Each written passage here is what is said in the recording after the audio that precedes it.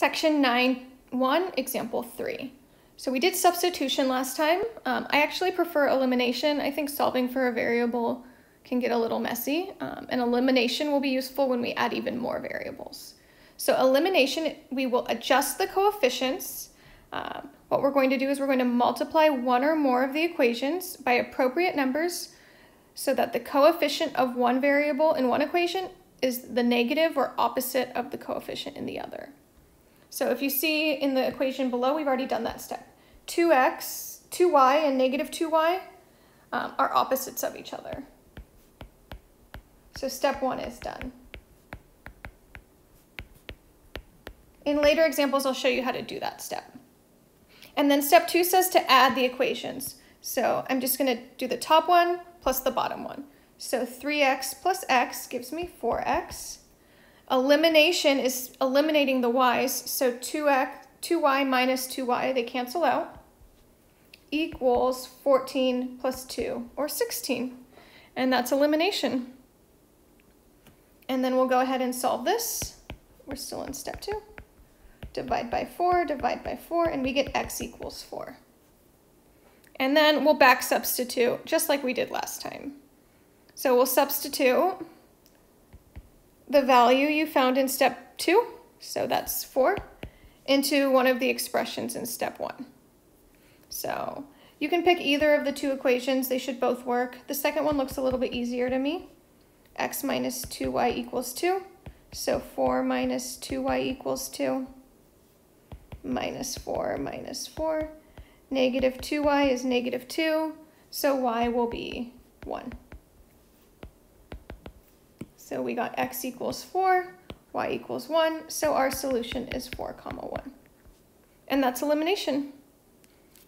So let's try an example where they're not opposites yet. So in example 4, we want to find all solutions to x minus 4y equals negative 1, and 3x plus 2y equals 1.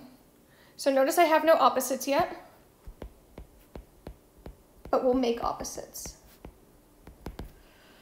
So I could do 3x and negative 3x. I noticed that the y's, one's positive and one is negative already. So what I'm going to do is I'm going to multiply the second equation by 2.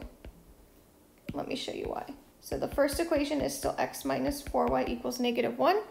The second equation becomes 6x plus 4y. And now I have my opposites. So I chose 2 to make positive 4 and make opposites. And then we get equals 2. You don't have to eliminate y's. You could also eliminate x's. If I wanted to eliminate x's, I'm not going to do that for this one, but I would have multiplied the first equation by negative 3 to make opposites. So we would get negative 3x plus 12y equals 3. And then second equation stays the same. And again, you have opposites. So there's more than one solution to get. There's more than one path to get to the solution. But I'm going to stick with the first one I did. So we get x plus 6x is 7x. The y's eliminate, and we get equals 1.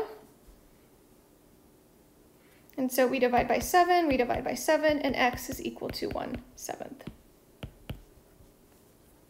And then we'll back substitute into either one. Again, to me, the first one looks a little easier, but you might feel differently. So x minus 4y equals negative 1. 1/7 minus 4y equals negative 1. So minus 1/7 minus 1/7, negative 4y. And so negative 1 would be negative 7 over 7 minus 1/7.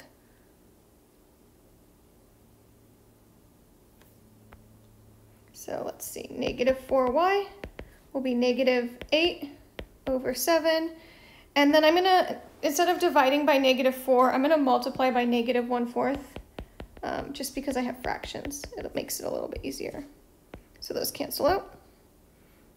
And then negative 8 and negative 4 give me a 2 over 1, so y would be 2/7. So our solution is 1/7 and 2/7. And we're probably panicking because there's fractions. So let's just check our answer really quickly. So x is 1/7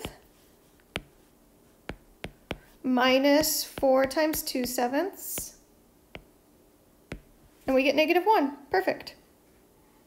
And then second equation, 3 times 1/7 plus 2 times 2/7.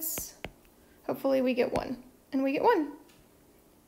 So we can check our work to feel more confident.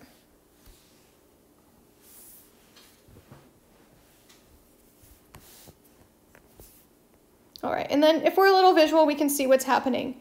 So what we're really doing is we're really graphing two lines because they're both linear, right? You could technically solve for y and get y equals mx plus b in all of these examples.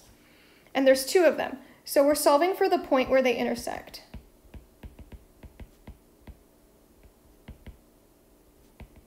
So if you wanted to graph instead, or graph to check your work, that could be an option. Occasionally they don't intersect though. So for a system of linear equations and two variables, exactly one of these three things will happen. So far we've seen exactly one solution. We have two lines, they cross at a single point, and we find the solution. Occasionally there's no solution. We call that inconsistent, and visually that would be parallel lines because they never intersect. And you can see that below. They have no solution because they never cross. And then occasionally there's infinitely many solutions. It's called dependent. It's because they end up making the same line. And so that means any point on the line is a solution.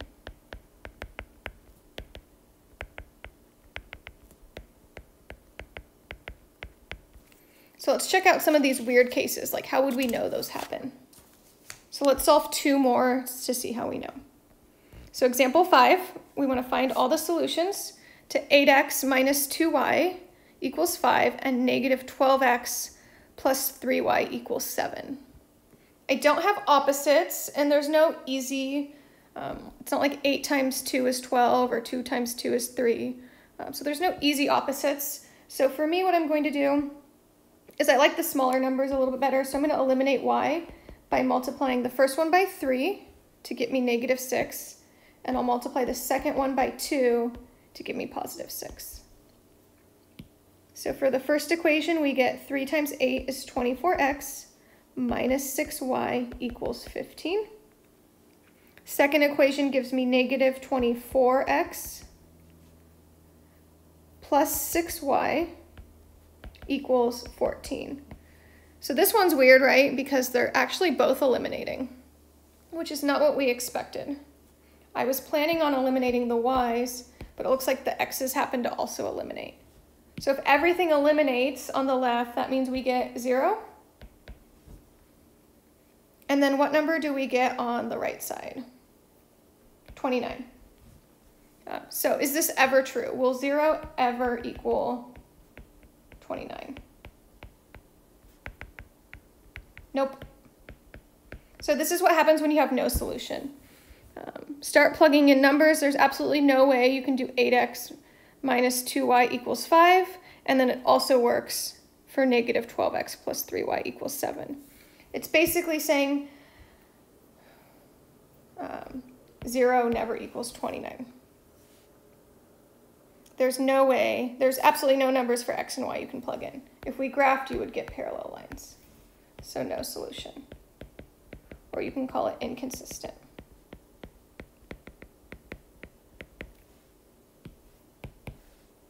So this will only happen if they both happen to eliminate. Let's see what happens in the other case. So let's find all solutions to 3x minus 6y equals 12, and then 4x minus 8y equals 16. So I'll eliminate the x's this time. So I have 3x and 4x. So I think I'll multiply the first one by 4 to get 12. And then the second one, I'm going to have to do negative 3 so that they're opposites. And I'll get negative 12. So we get 12x minus 24y equals 48 for the first equation. And then we get negative 12x. So those eliminate like we anticipated.